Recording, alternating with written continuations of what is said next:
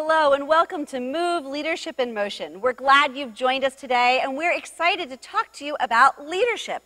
Literally, we're going to be breaking down the word leadership to summarize and give you an easy way to remember what the characteristics of a good leader are. So we've been talking about leadership here at Hope for 25 years. One of the things that we've been trying to figure out is how can we condense leadership into something that we can transfer that information easily and memorably to our staff and to our lay leaders.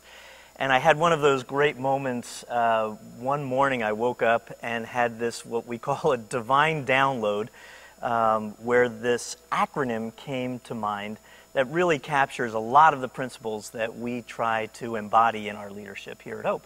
So that's what we want to share today. And it really breaks down by the words. So the first two things are L and E, which stand for love everyone.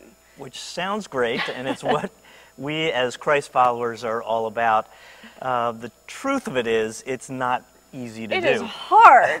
Because some people are difficult to love. They are. They really Sometimes we're the difficult ones to love. Yeah. But the idea here is that as followers of Christ, as those who are conforming to the image of Christ for the sake of others, the guiding principle is always, how do I express God's love to the people that I'm in ministry with or doing ministry for or to? And finding ways to express love. Yeah, and we're naturally drawn to people who think like us, and so to continually remind ourselves that this is not an insider's club, it's not an insider mentality, that our heart and our focus need to be outward and in always attracting and reaching out to new people. Right. That can be really challenging sometimes. Yeah, so it's easy to love people who are like-minded and agree with us. It's more difficult when it's not that. The next part of that then is even though we love everyone, that doesn't mean that we do it perfectly. Or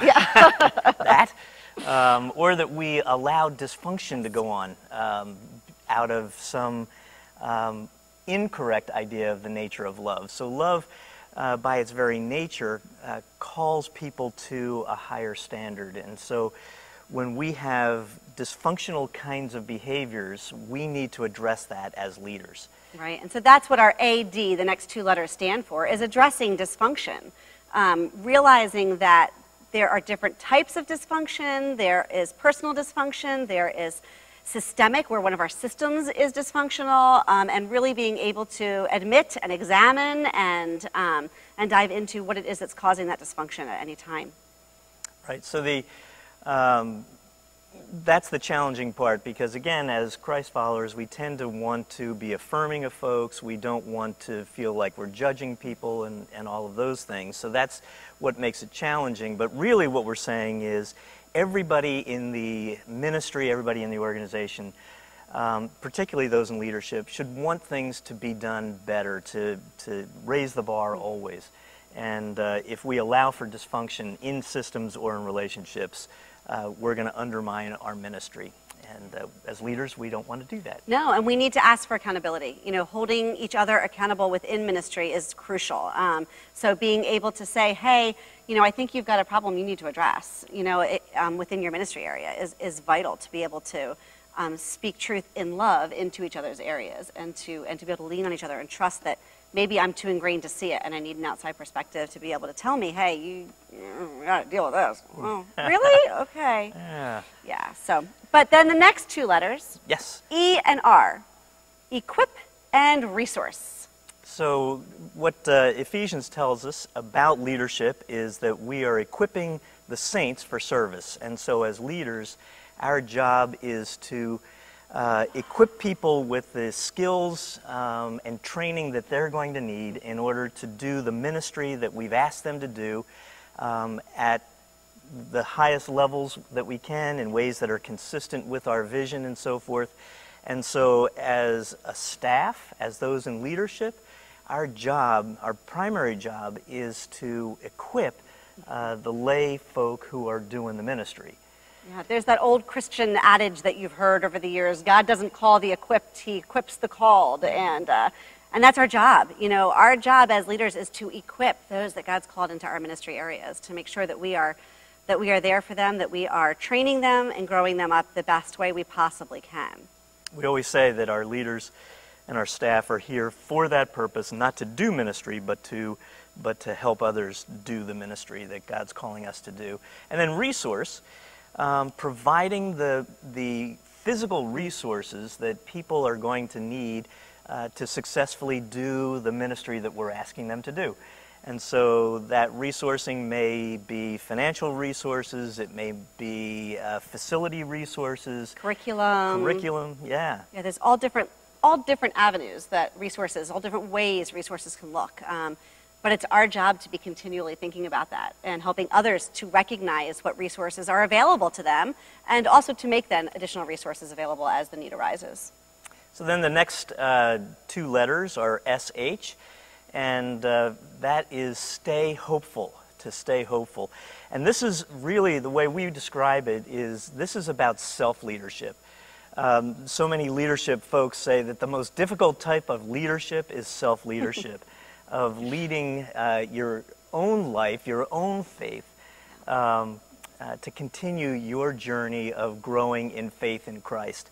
And so if we're going to be effective leaders, if we're going to be well-focused and well-disciplined and capable leaders, we need to tend to our own relationship with Christ. Absolutely. And honestly, sometimes this can be really difficult because there isn't the same kind of accountability for this as there is for other areas of leadership.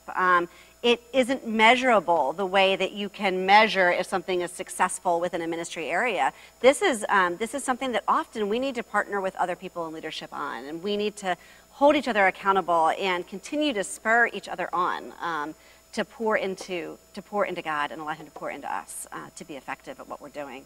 Yeah, so often I see leaders who, because they're so busy, aren't involved in a small group. They aren't sometimes not even showing up for worship because they're in another part of the building doing some kind of activity. Yeah. Good stuff, but not best. You know, it's all good stuff, but we've got to put Christ first. He is the best. Yep. So we actually have another video just on self-leadership. So if this is something that you feel like, gosh, I got to work on this, then I want to encourage you to check that out.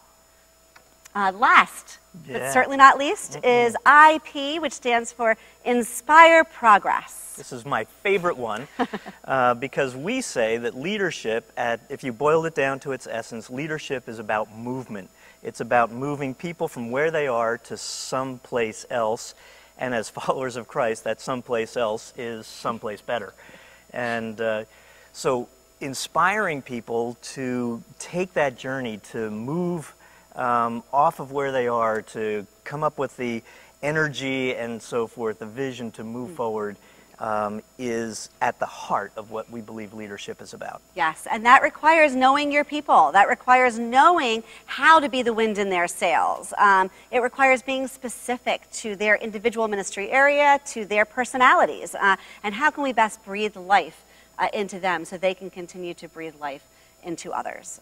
And it's very exciting when you see people start to catch that vision and share it. And so it's well worth the time and effort it takes to get to know your people well. So there, in a nutshell, is leadership. Again, we have L.E., love everyone. A.D., address dysfunction. E.R., equip and resource. S.H., stay hopeful. And I.P., inspire progress. So we hope that this has been helpful to you in your own leadership development as you are leading leaders in your church. And as always, if there's anything that we can do to be of assistance to you, please reach out to us. We'd love to talk to you more about this.